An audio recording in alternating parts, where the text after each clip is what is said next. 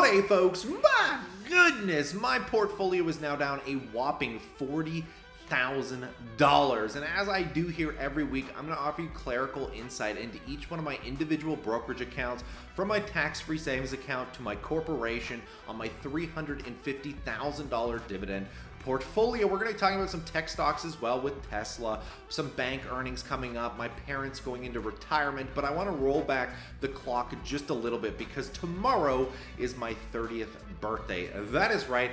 I appeared on this planet on the year 1992, and it's incredible to go back and just see what the economy looked like back then, because the top S&P 500 companies on that year were General Motors, ExxonMobil, Ford Motors, Intel Business Machines, General Electric, Mobile, Altria Group, DuPont, Texaco, Chevron, Texaco, Chrysler, Boeing, Procter & Gamble, companies that most people might not even realize exist. Obviously, just a few exceptions here, but going back to that time frame, guys, the S&P was trading below 1,000, basically 1,000 points. Today, we're sitting at over almost 4,000. Now we're dipping back into the high 3,000 range after hitting a high of almost 5,000.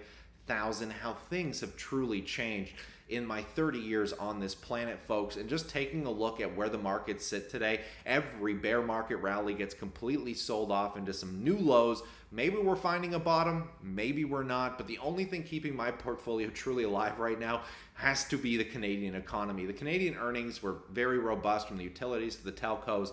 And then obviously next week we're getting bank earnings, which I'm highly anticipating. And just scrolling down, guys, one of the hardest hit stocks today, surprisingly, in the top 10 has to be Tesla. Now, there's a lot of speculation to why Tesla is selling off so aggressively today. One of those speculations, let me move my head out of the way, is that a SpaceX flight attendant said Elon Musk exposed himself and did some weird things, and the documents show that the company paid $250,000 to silence her, which makes this a very bold headline. And Elon's name has also been getting dragged into the Johnny Depp Amber Heard trial. Maybe you've seen some clips. My dog stepped on a bee. My portfolio won't show any green. Yeah, I mean, there's so many memes coming out of that, guys. And then on top of that, you know, with the Shanghai factory having issues and shutdowns and all that stuff, when the stock is trading down, every analyst under the sun went from raising their price targets to now lowering their price targets. And Tesla, from its recent highs, guys, is now seeing a drop of what, 40, almost 50%. But the thing you have to understand is when you're buying companies like this, guys, more volatility, more risk equals higher returns. But in bear markets, you know, that volatility will appear itself to the downside, which obviously represents that if we see continued downside risk across the markets, Tesla could easily go much, much lower than where it's currently sitting today. And many of you know, I sold my Tesla. I sold all of it. I sold all my Apple, all my Microsoft, every US stock I held in favor of index funds, and I want to talk about that. So first and foremost, diving down into my tax-free savings account, before we talk about the US side of this account, taking a look at the Canadian stocks today, guys, we do, like I mentioned, have the Canadian bank earnings coming up, so I'm going to be anticipating that, but all my Canadian stocks have been performing so robustly. Like Algonquin Power and Utility Corp posted some incredible earnings, and I've never been green since I've owned this stock, but I've never really been down on it either. In fact, this is like the lowest I've been down on this company in some recent times. But taking a look, guys, everything's doing pretty good here, so I'm not really going to be switching any of my Canadian stocks over into Canadian index funds,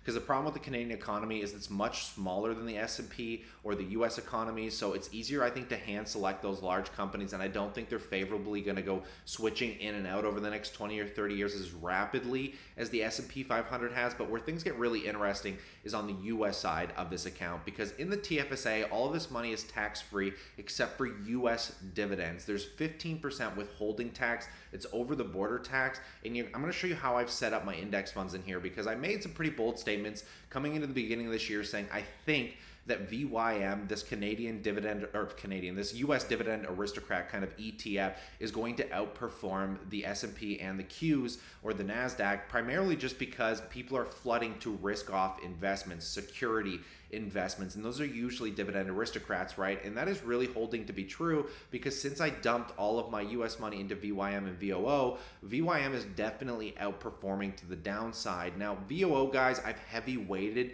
in this account over VYM, primarily because of that dividend withholding tax. This is just easier to get more growth without having to pay any withholding to any major extent, because when I sell VOO at any time in the future, if I have cap gains on it, you don't pay withholding on capital gains from the US stocks. So what I've gone ahead and done, and this is my managed account, but I want to show you my RRSP because this is where I sold the rest of my US stocks off, and I favored VYM over VOO because in the RRSP you don't pay any withholding tax on over-the-border companies. So I thought it would be more favorable to heavyweight VYM in this registered retirement savings plan over VOO, which I think is more growth proponented.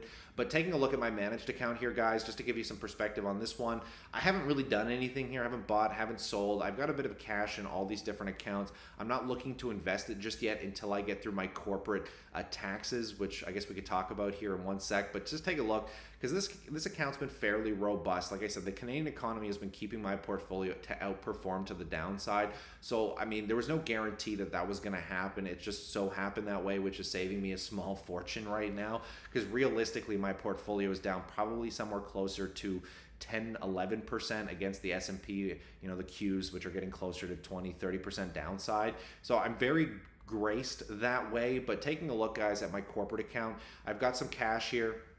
I'm not looking to invest anything until my corporate taxes are done. I've been sitting on such a large amount of cash. I think I've almost got over 10% of my portfolio right now is cash until I'm 100% certain of what the government wants.